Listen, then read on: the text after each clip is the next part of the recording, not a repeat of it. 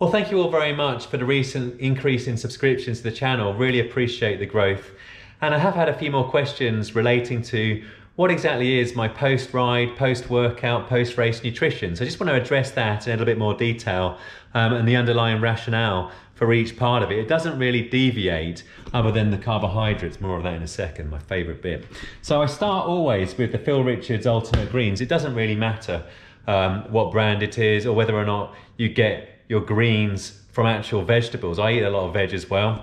But the reason I like this is it's water soluble, therefore it's quickly absorbed into the body, which is going to be a recurring theme. And this drink contains plenty of vitamins and minerals that are great for blood health and boosting the immune system. So you've got iron, potassium, magnesium, great for blood health. You've got vitamin A, B, all the Bs, and that's great for boosting the immune system in terms of the vitamin B. C, reducing adrenaline and cortisol, i.e. stress hormones after the training. D, a bit more of D in a second, and also K. So a fulsome profile of nutrients. And after your training, the body's been under a lot of stress. And so to my mind, it's good to focus on food types, supplements, that kind of thing that are going to help the process of recovery. So here we are, and I often do a full gas greens. About to come down. And the reason I've got a cap on indoors is I wash my hair and it normally gets a little bit frizzy. Well, here we go.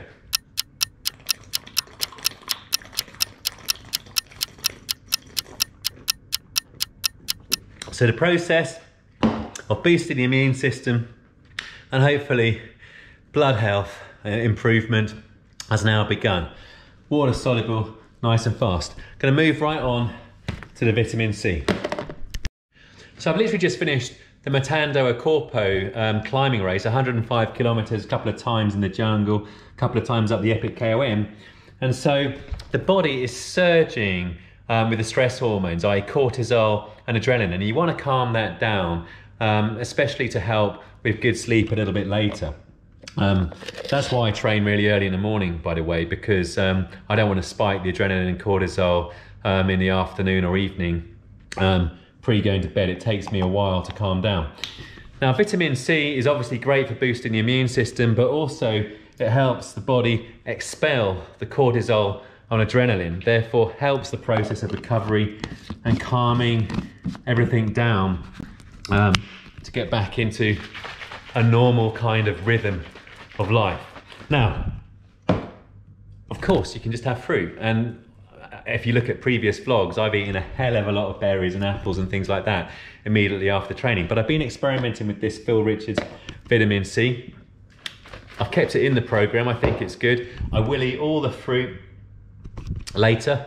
I'm a massive advocate of fruit and veg, but I like the soluble nature of this. Again, it's just about getting into the body quickly. The body is primed for recovery, and let's give it the nutrients as quickly as possible. So that's my rationale. But absolutely, if you just want to eat fruit, eat fruit. If you just want to eat greens, eat greens. Makes no odds, just a tiny bit slower for the body to break it all down and those nutrients to get into the system. Here we go.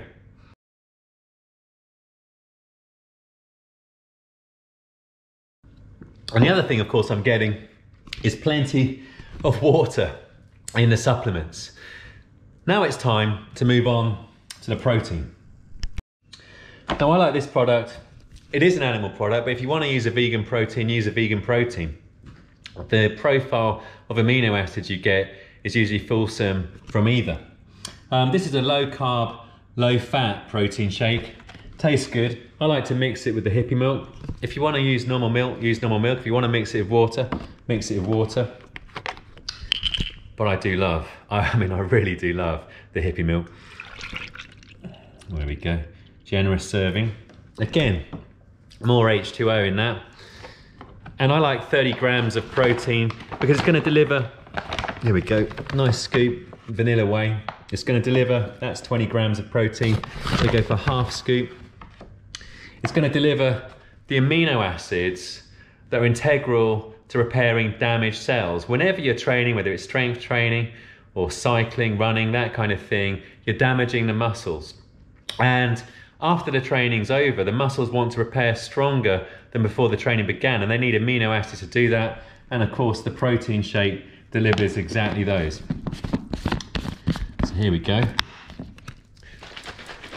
And you'll observe it's gradually getting sweeter as I go through my little regime.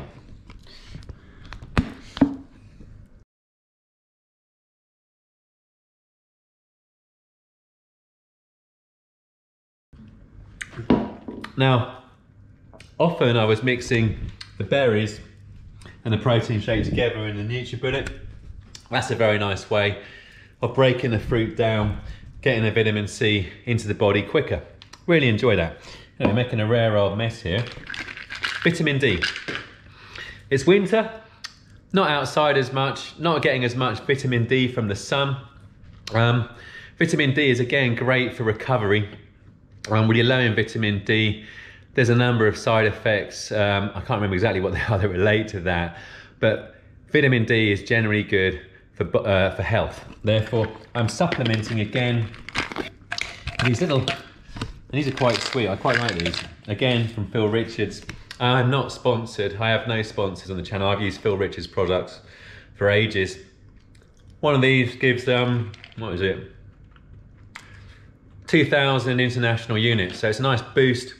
Again, giving me, hopefully, something that's going to stave off illness, boost the immune system. I think it's good for blood health as well. Correct me if I'm wrong on that. Bottom line is, everybody says you need a little bit of vitamin D, especially in the Northern Hemisphere over winter. Now, we start moving to my favorite part of the post-ride, post-training nutrition. Naughty, actually it's not at all naughty. Naughty Mr. Carbohydrate. Lovely Mr. Carbohydrate, the friend of the cyclist. So today I'm going with bread. I know there's a bit of a phobia about bread out there, but if you're not gluten intolerant, enjoy some bread, or indeed cereal. I love cereal as an alternative post-ride. Something like that is amazing. Oats is good. These I'm quite addicted to as well. But today, it's going to be the Tesco's Raisin and Cranberry Bloomer. Sainsbury's do a really nice one as well. Now, typically speaking, I don't really emphasize the fats ever post-training. I kind of keep the fats generally quite low in general. But if you want a little bit of butter on your bread, add a bit of butter to the bread. If you want a pizza after you've done a really hard training, have a pizza. The fat does have 9 calories per gram. Not quite as accretive, I don't personally believe, to cycling, but I think good for hormonal health, this kind of thing. Sometimes I'll have a bagel with peanut butter and jam on it.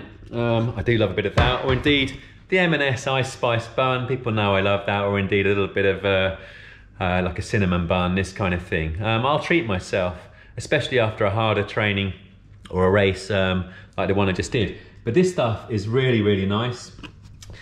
And I won't be a glutton over it, because I will get progressively more hungry as the day goes on, and tend not to be too hungry immediately after the training.